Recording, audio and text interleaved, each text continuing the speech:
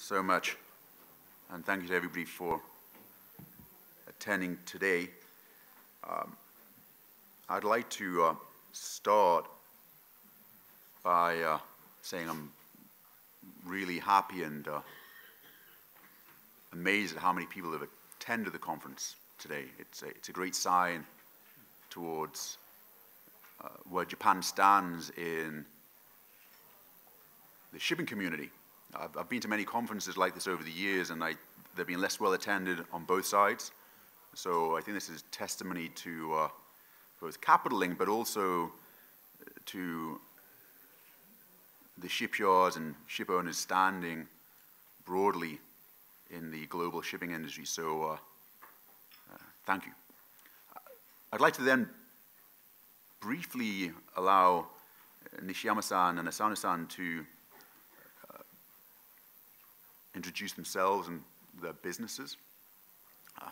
Asano-san is a very senior individual at K-Line, and we're also very fortunate to have somebody from NYK to balance out K-Line. And Nishiyama-san runs an important part of their business.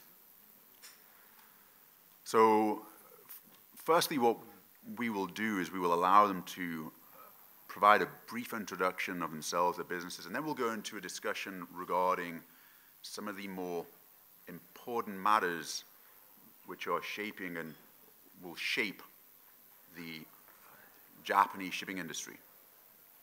And we have a number of themes. One, which I think is being under-talked, is decarbonization. This is the critical issue of the 21st century for shipping. Forget about 2020. 2020 was behind us 10 years ago. I also want to talk about the role of regulation and technology. This is equally going to be important as we build enduring business models. And Japan has been at the forefront of that over the last several decades.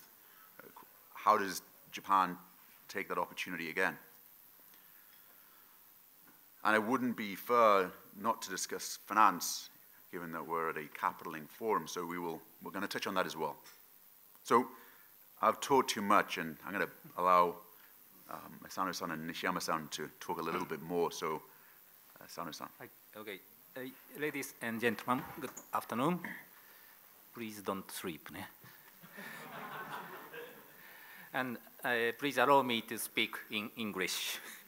My name is Asano, as introduced. I'm from K-Line, Kawasaki Kisen Kaisha Limited.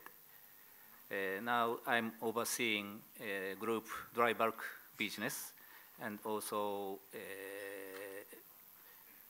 I forgot seafarer technology and also environment units. And very briefly, I'd like to explain about K-Line. K-Line has just celebrated 100 years anniversary in last month, April. Now we joined 100 years club after NYK MOL. And now we operate around 520 ships, including container, car carrier, dry bulk, tanker, LNG, all type of ships, almost. And my role is to oversee dry bulk. As to dry bulk, we operate around 201 dry bulk ships, maybe too many. Most of them, not most of them, half of them are Cape-size. We operate around 110 Cape-size ships. And others are Panamax, Supramax, small handy, and ship carriers. So we overcame past 100 years. But we just started first year of next 100 years. But this 1 year is much tougher than past 100 years, I feel, because now we are challenging a global cap and also many issues around Japan in Pacific Ocean. this side is something. So market is very volatile and difficult. But we are trying to do our best to survive in next 100 years. Thank you. Hello, good afternoon. My name is Hiroaki Nishiyama from NYK Line. I'm a general manager of a steaming coal group, and the steaming coal is actually the NYK is transporting the steaming coal to the Japanese electric companies, and we are operating around 30 to 40 Panamax and post-Panamax bulk carriers. That's my responsibility. And my career is already 30 years in NYK. It's a typical Japanese style, directly graduating from the university and jump into NYK, and 30 years, same company. And I don't know if this is still typical, but it's a traditional type of working. And in these 30 years, I experienced 15 years container liner business, and 10 years in LNG, and 3 years corporate management, and 2 years in the bulkers. So in bulkers, I'm just 2 years in here. And let me introduce the NYK a little bit. NYK is also a shipping company, and we also have more than 100 years history in this shipping. And actually, now we are operating around 750 vessels. And also we have around 600 logistic sites in the worldwide. And we are also owning the around 12 Boeing 747 as a cargo freighter.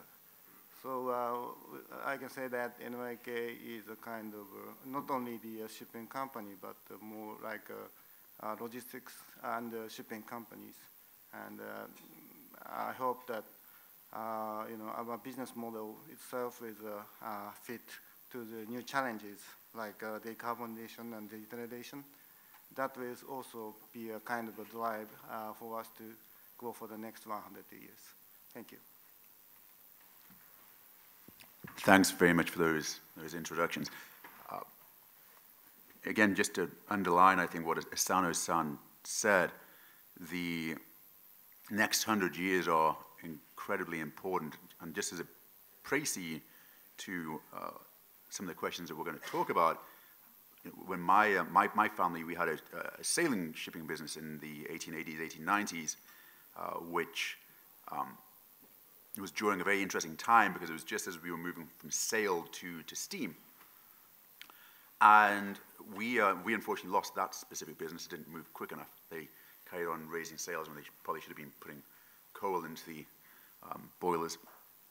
But this change in clock speed of technology and being able to adjust to regulation is critical. And whether or not we're at one of those Kodak moments with regards to shipping will become increasingly important. And on that point, decarbonization. This is something which we only heard a little bit about over the last 10 years from the industry. We had these EEDIs. There was some very loosely toothed regulation. The IMO has put in front of us new guidelines for reducing CO2 emissions over the next 30 years. And these are industry-changing goals, which we're not necessarily all prepared for. It could have impacts. We are one of the large companies that we were a very large shareholder of, a large container ship leasing business. They consume a lot of fuel. If you have carbon taxes, could affect residual values, could affect lease rates, large value impacts. So how is Japanese business going to adjust to these potential threats? Or do they see it as an opportunity to be at the forefront of ship innovation, technological change? But that carries risks too. You could be too early. So as you think of a roadmap for NYK and for K-Line, how does that look for you given this decarbonization future? So, or other operators even? As operators, yeah, 2050 is too far from now. You agree? So maybe I'm not arriving at that time. But your children might. Me too. But as an operator of ships, firstly, I like to say that in order to meet this CO2 emission reduction target, we need to address not only for new building ships, also we need to think about existing ships. That is operators' one challenge, I think. And also, technical side, this should be sorted by shipyard, maybe, or manufacturers. But as operators, we need to do model innovation, our business model innovation, by measuring all aspects of ships and cargo operation.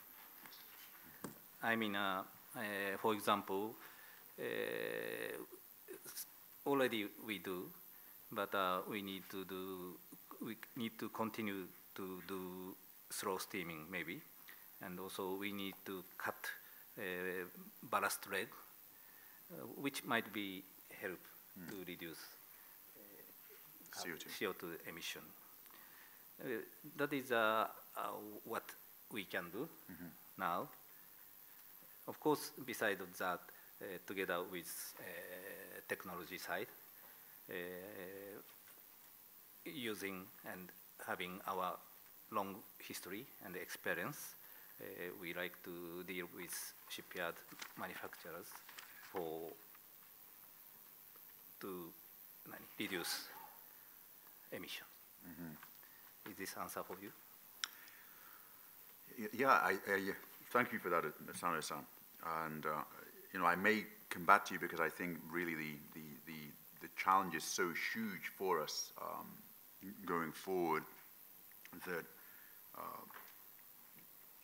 we may need to consider things which are, because 2050 is a long time away, but at the same time, if you make an investment in a container ship for 20 years, I know this is a different sector than yours, you have to be comfortable the technologies you have on those ships will be around in 20 years. And when we look at potential investments in container ships today, we find it hard because we don't know how and what will power a container ship in 2035. And we need to know that because they come off lease. And you don't know what lease rates they then get fixed at. And it affects residual values, and that's our equity. So, but I agree with everything you said in the near term. Yes. Nishiyama-san. What we can do now is maybe same as what Mr. Asano said, and that type of day-to-day solution is quite important. So as Mr. Asano said, maybe EDI also will affect on the slow steaming, and that could be also the solutions. So that type of activity is also necessary for decarbonization. But on the other hand, at the same time, maybe we have to see that kind of game change is a good opportunity for shipping industry to differentiate the business model. Actually, now shipping companies like us is struggling with a commoditized market. So it's very difficult for us to differentiate ourselves from our competitors. So this kind of challenge changes us to the more, how can I say, specific, areas.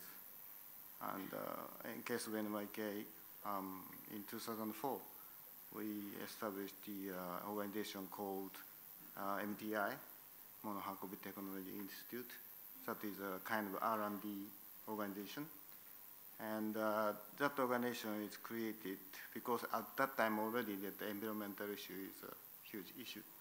So that's why we established that organization to cope with that kind of trend in the future. And then now, such trend is picking up more. And actually our midterm business plan is saying that the green and digitalization is a key for us to develop our businesses. So green means, of course, decarbonization is including. And in case of green, that actually in 2017, NYK started the energy bunkering operation in Zimbilge, Belgium already. So that kind of activity is already there. And then we are now thinking to expand that kind of business opportunity to Japan. So the actual, how can I say, our expertise in Belgium is already imported to the Japan side. And now some energy bunkering project is starting in Tube area and other area in Japan. And that is a quite new move in the shipping industry. And we are seeing that as a kind of opportunity, actually. And in addition to that, maybe I'd like to touch upon the digitalization. And that's also the big game changer, I think, in the shipping. Our case, shipping information system, we are calling SIMS. That is a kind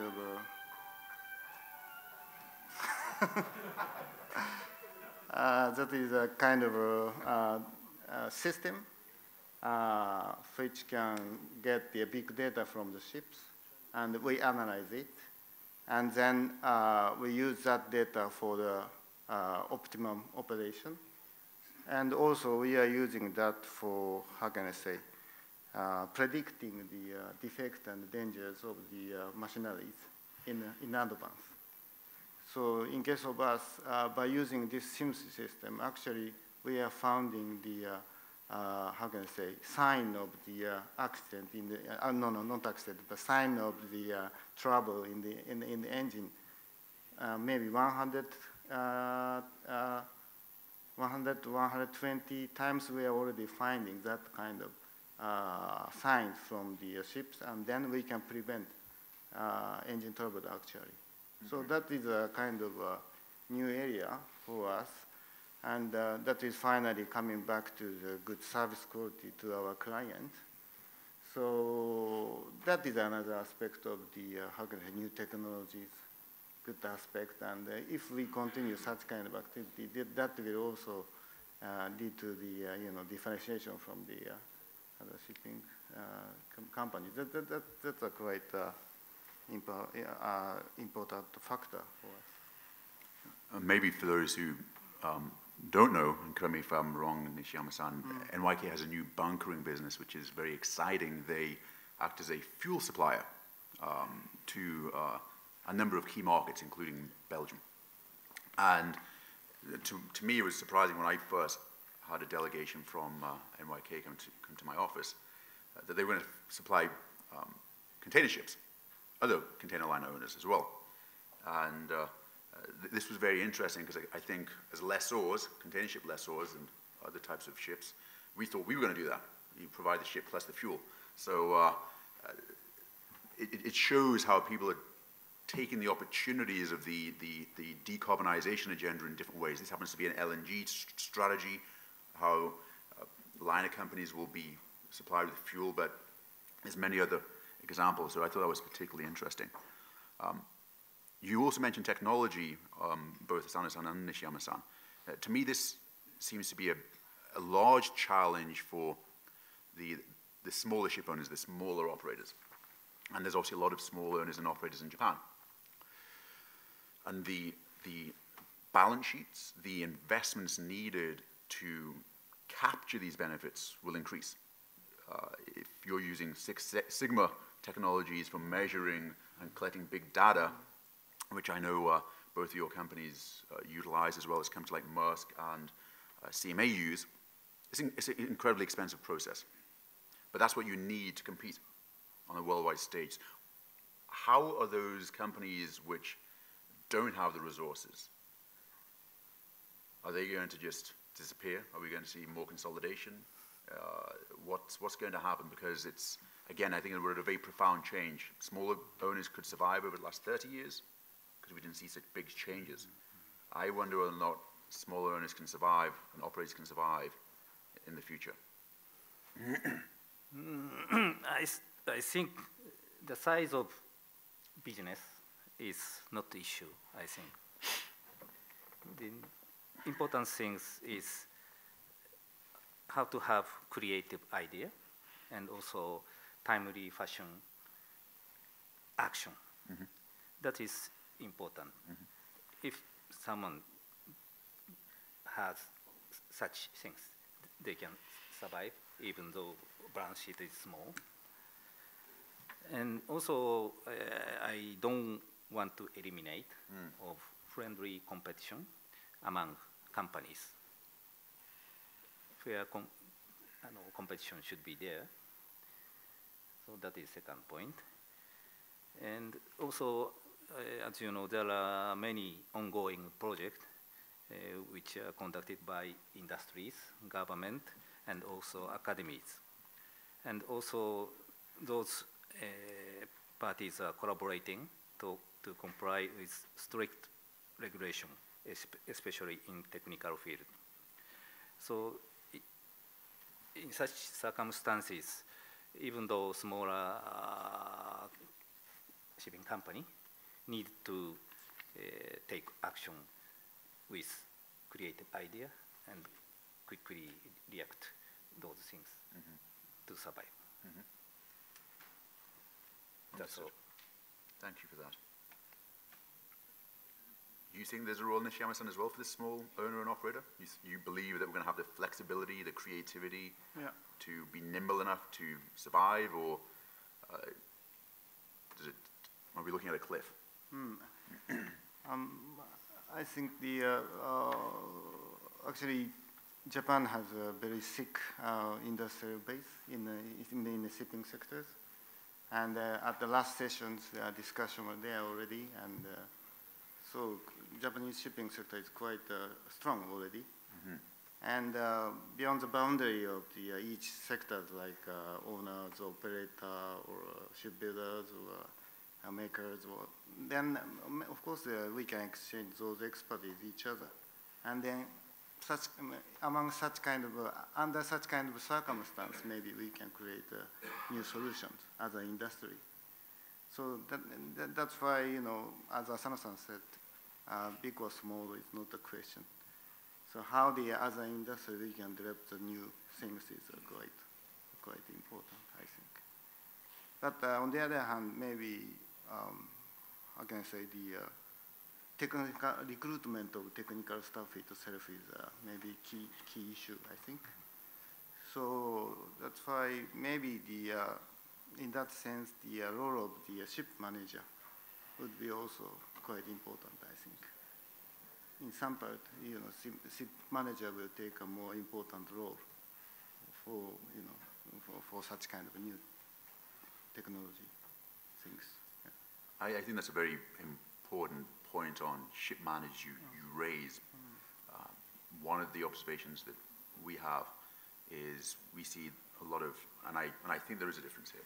Smaller ship managers don't necessarily have the technical breadth because the resources that you need, the staff that you need internally aren't necessarily with the ship manager. And you can only have that type of capacity if you're a much larger ship management firm to understand the impact of the regulations, the technologies that you need. So I do wonder whether or not in the ship management side there will be forced consolidation. Maybe, as you say, in other parts of the shipping industry you can still survive, but I would definitely question that on the ship management side. The next area I'd like to turn to briefly is regarding the clock speed of technology change. And as I mentioned in the preamble, I don't think we've had a comparable period of time in the last 100 years whereby we will see as many innovations and as many changes as we will have over the next 10. Even if you look at technology on container ships or large dry bulk vessels over the last 10, 12 years, there's been slow, but there's been incremental change. And Japan has been on the forefront of many of these technologies, whether or not it's been bubbling technology to help reduce consumption, different hydrodynamic hull shape to reduce friction, different paints, propeller systems. Over the years, when we've been building ships here, I've seen substantial innovation and change. So my question, I think, Asano-san, would be, as more and more of that value goes to the provider of technology, just simply owning the ship will not be enough. How are manufacturers of those ships, how are shipping companies going to build their capabilities to get more and more of the value chain and simply not earn a small return, which I would be concerned if that's what we were doing. If we were just a ship owner leasing out ships or operating ships, I would be concerned that over the next years, my returns continue to compress. So how are they going to capture more of the global value chain? So I think the key issue is for manufacturers and shipbuilders to know users' needs, for which both parties, means shipyard and ship owners, need to have communication and cooperation. Because, as you know, Japanese maritime cluster is rather big. If my memory is correct, around 700 ships are involved in our cluster, consist of 2,500 ocean-going ships and also 4,500 coastal ships. And also, as I said, our operator owner has more than 100 years history where we accumulated safety navigation measures. And also now we have in total 700 ships operating, where we can have big data. Those things are very important to think about next generation ships and also new technology. That is my thought. Yeah. Do you think big data is sort of going to revolutionize? Because these are very you have to be an operator to capture this benefit. Yes. Not a great story if you're just an owner. It means that more and more value passes to the operator, leveraging big data. Do you see the same future as Asano-san? Yeah, I have definitely the same opinion with Mr. Asano. And actually, 1 year ago, the organization called ShipDC is established in Japan. And that is a quite open forum. And actually 60 companies already joining there. And that is a quite unique platform because it's nothing to do with the did it by one makers or something, but all players can getting together and they exchange the data and they decide the rule. So it's a quite open platform. So this is a little bit different from what we are having in Europe, and many data is better always. So that's why this kind of we have a kind of how can I say a good base to having this kind of forum in Japan because we have good clusters in Japan. So this is one of the examples. But we as an operator and ship owners, we are really expecting to having a good solution by having such kind of clusters, and good forum to exchange the data and develop the new technologies. That's where we are really looking forward to having something new from there. I think a lot of, probably for the European colleagues here today, they probably don't necessarily see those clusters. We don't see them as much in Europe. It is a key differentiating factor of whether or not it's China or Japan. You have these sharing of information and sharing of ideas amongst the business community. And I very much, I agree. I see that as a key differentiating factor which will drive Japanese business. And maybe it's also something which colleagues in Europe can learn from.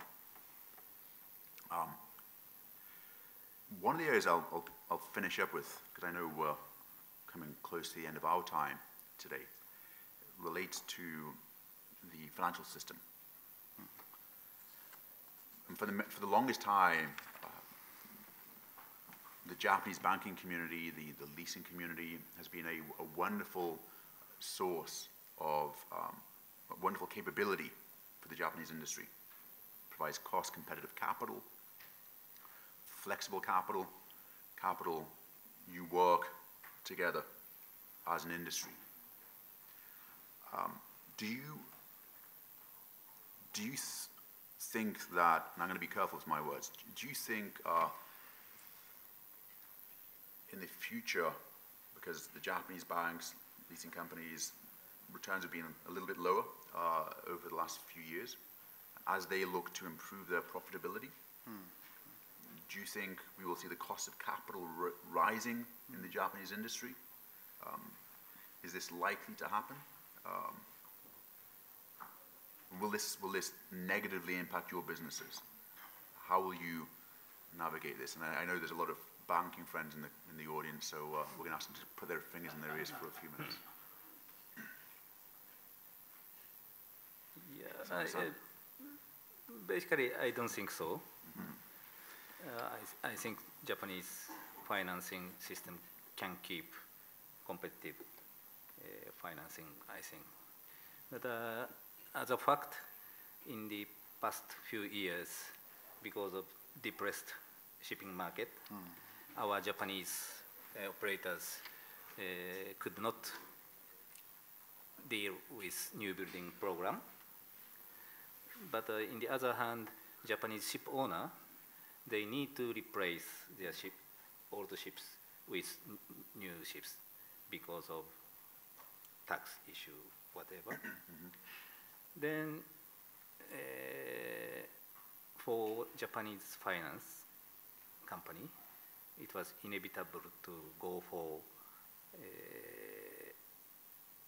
overseas project by Japanese owners. That is quite natural. But I think this is not creating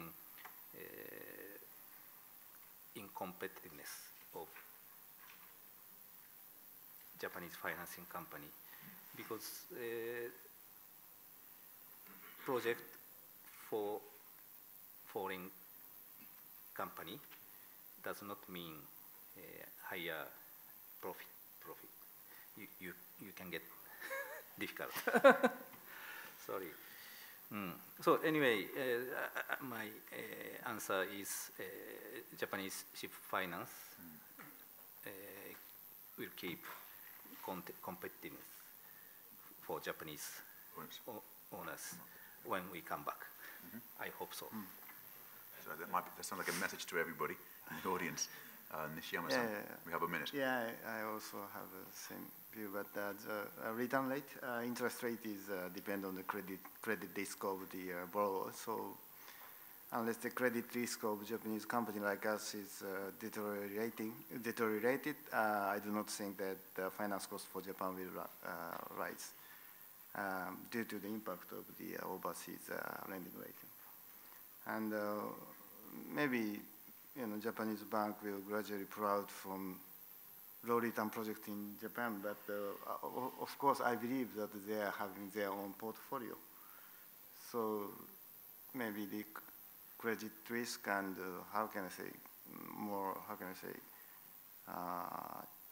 easy to control the debt itself. Maybe the debt to Japan itself is also the healthy portfolio for them. So that's why I don't think that our lending rate is getting higher based on the overseas lending rate. That's what I will not believing. So that in that point of view, my view is the same as Mr. Asano. So that's a good positive note to end on for Japanese owners. So I'd like, now we're going to be out of time, we are out of time, so I think we should give a big hand to both Nishiyama-san and Asano-san, which have certainly educated me, and hopefully you've learned something in the process regarding the Japanese shipping industry and shipbuilding industry. So thank you very much.